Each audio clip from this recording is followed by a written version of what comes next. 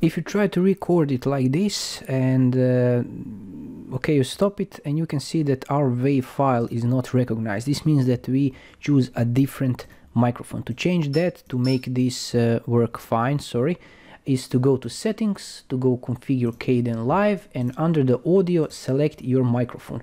I can't do now because I'm recording in a Camtasia, and Camtasia is using my microphone, but if you don't using a screen recorder to screen the Kden Live, I think it should be okay. And this is it. Thanks for watching, and I hope this helped you. Drop some likes and comments. Bye bye.